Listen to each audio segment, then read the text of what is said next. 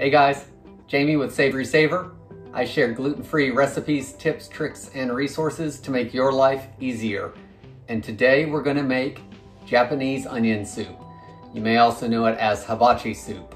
Now, my wife Tara loves Japanese hibachi, but being gluten-free, you can't always trust that it's gluten-free. So we have to make it at home. So one of the things I like to make is this super easy Japanese hibachi soup. You usually get it as a first course. It's a basic broth with a couple onions and a couple mushrooms in it. And so we're gonna make it at home today. Now, before you say I don't have an Instapot, I'll link down below to how you can make it on the stove or in your crock pot. So let's go over the ingredients. I've got 2 carrots and I've peeled them. I've got 3 stalks of celery. I've got an onion. I've got 3 cloves of garlic. I've got an 1 to 2 inch piece of ginger, and I keep my ginger in the freezer, so I'll buy a good sized piece of it and then peel it, put it in a Ziploc bag and put it in the freezer, and then when I need it, all I have to do is cut a piece off. And it grates really well. If you need it finely diced or whatever, it'll grate really well from frozen. I also have 8 ounces of mushrooms.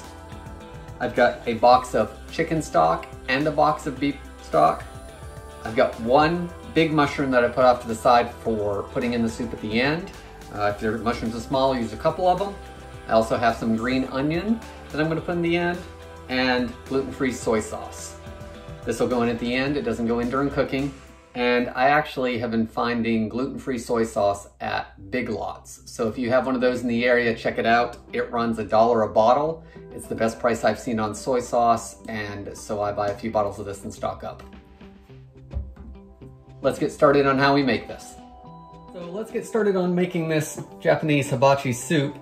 It doesn't take very long. It takes 20 minutes in the Instapot once it reaches pressure. And I like to do it for 20 minutes on high pressure because we're not going to eat the vegetables after. We're going to strain them out from the broth. So we just want to extract as much flavor from those vegetables as possible because we're just going to toss them at the end. They're going to flavor that broth. So we don't need anything in itty bitty pieces. We're going to do it pretty big. So I'm going to take my onion, I'm going to cut it in half, and then cut it in some big pieces. You don't have to be precise. We're going to throw that in there.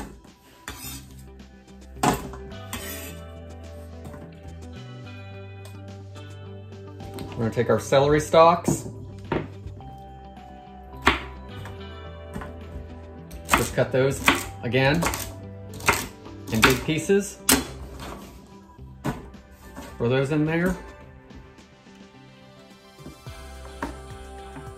My carrots, I like to cut in half.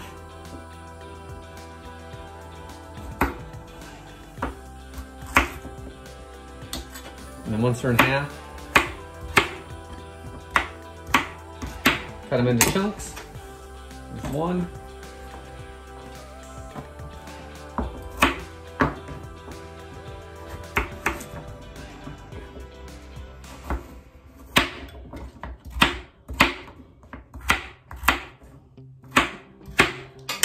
There's 2. Our mushrooms, if they're small like this one, go ahead and quarter them. If they're bigger like this one, I usually do it in half, and then I'll do a couple cuts so I get about the same size as the quartered ones.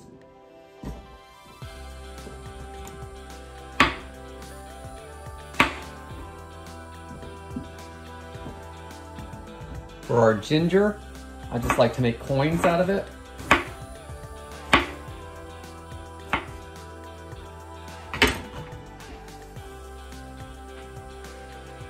Put it into coins, throw it in your Instapot. And the garlic, I've peeled 2 of these, and I've got a 3rd one. So once they're peeled, or if you don't want to peel it, you don't have to. We just want to give it a good crush and throw it in there. Use the back of the knife. And then if they're not peeled, give it a good smash. You should be able to peel it relatively easy. And throw it in. And then once we get all our vegetables in there, we're gonna add our boxes of broth. Again, I got a box of chicken broth, so that's 32 ounces.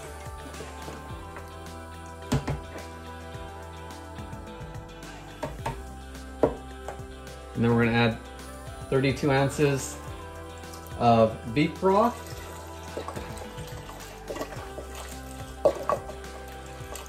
If you want it to be vegetarian, you could certainly make those substitutions for the broth and use coconut aminos for the soy sauce if you wanted. Once we have all our ingredients in, we want to put the lid on. Make sure it's set to sealing. And we want to adjust our time up to 20 minutes. And let it go. So we will be back as soon as this is finished, and I'll show you how to finish it up. All right guys, it's been 20 minutes. Our soup is done, so we need to release the pressure from the Instapot and test out our soup. So let's get this done. Okay, our pressure's been released, so we're gonna open it up and get this strained out and give it a try. So guys, as you can see, I just strained it out. My used vegetables are over here. I've got this in a big bowl, and now we're gonna add our soy sauce. I'm gonna use 1 tablespoon of soy sauce. I think that's plenty for this. Again, this is gluten-free soy sauce that I got at Big Lots for $1 a bottle. So if you have a Big Lots near you, you may wanna see if they have this. It is the Akita soy brand, and it is listed as gluten-free. Somewhere on there. Right here on the package there, it's gluten-free. So I've added my 1 tablespoon of soy to this and give it a stir.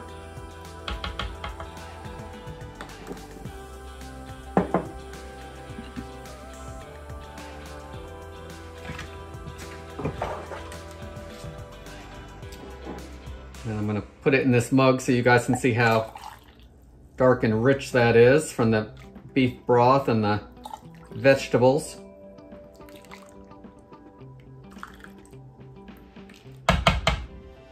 I'm gonna add a little bit of chopped green onion to it. And a few slices of mushrooms to give us that effect like we get at the Japanese restaurant. So let's give this a try. Guys, here's our hot mug of Japanese onion broth or hibachi soup. It's got beef broth, chicken broth, and then we took mushrooms, garlic, ginger, carrots, onion, celery, and put it in the Instapot, got all the flavor out of those, strained it, and now we've got a great soup starter. Warm broth if you want warm broth for something hot instead of coffee or tea. Let's give it a try.